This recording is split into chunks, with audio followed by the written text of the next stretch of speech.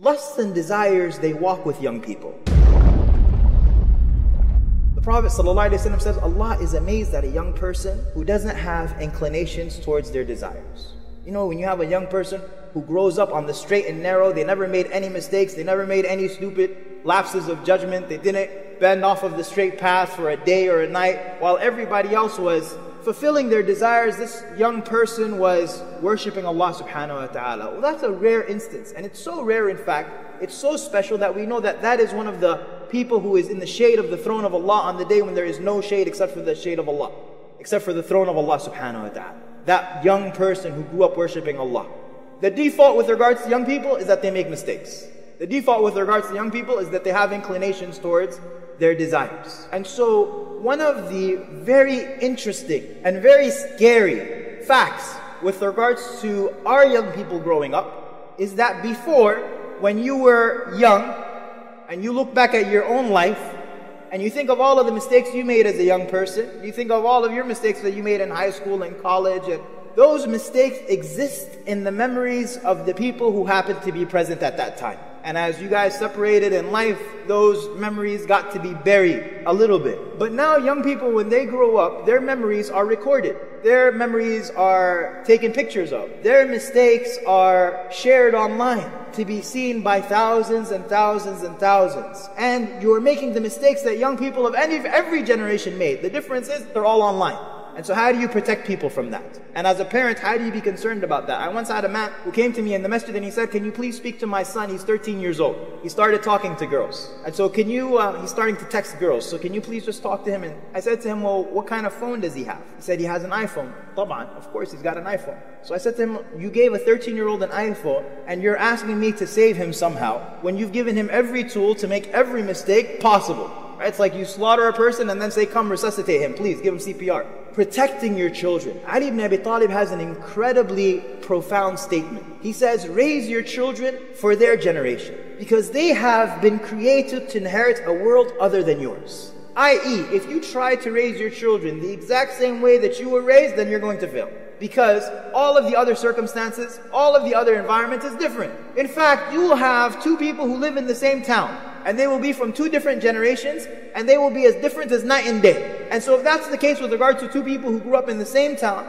then what do you think about the case of many people who are raising their children in a different city, in a different country, in a different environment, completely different school curriculum, different everything. And they're trying to raise them in the same exact way that they were raised. How can the output be the same when all of the inputs are different? Raise your children recognizing that they are going to be a generation that is completely online. So what challenges face you in that sense? This generation, when they talk to you about their best friend, this is my best friend, this is my best friend, recognize that when they're talking about their best friend, they may have never actually met them in their life. They are talking to you about a best friend that they met online 7 years ago, and they talk every single day and they share pictures every single day, and they have no idea, they've never met them before, because they live in another city somewhere else in the world. Right? The world has changed so drastically, so much, and that is part of the challenge. When I say protecting your children as much as you can from a shubuhat, there are a lot of really alarming statistics out there that parents should know. 50% of children by the age of 7 years old in the United States have seen their first pornographic image. 35% of teenagers by the age of 14 have either sent or received pictures of themselves nude in some fashion. And many times parents, when they hear these types of things, they assume, well, not my kids. And that might very well be the case. That might very well be the case that it's not your kids. It may very well be the case that your children are angels. But even if your children are angels, that is not the indication of a good parent. Why? Because a good parent doesn't say, not my kids. Yaqub alayhi salam is on his deathbed and he has a son who's a prophet. And yet he's still concerned. What are you going to worship after me? Some of the mufassirin said all of his children became prophet. And even then he's still saying, what are you going to worship after me? Why? Because that is the constant vigilance of a parent. أَمْ كُنْتُمْ شُهَدَاءَ إِذْ حَضَرَ يَعْقُوبَ الْمَوْتُ إِذْ قَالَ لِبَنِيهِ مَا تَعْبُدُونَ مِنْ بَعْدِي قالوا نعبد إلهك وإله آبائك إبراهيم وإسماعيل وإسماعيل وإسحاق إلها واحدا ونحن له مسلمون. With regards to, the internet, I remember when there used to be a commercial back in the day, and it used to say, "It's 10 p.m., do you know where your children are?" It's 10 p.m. Do you know where your children are?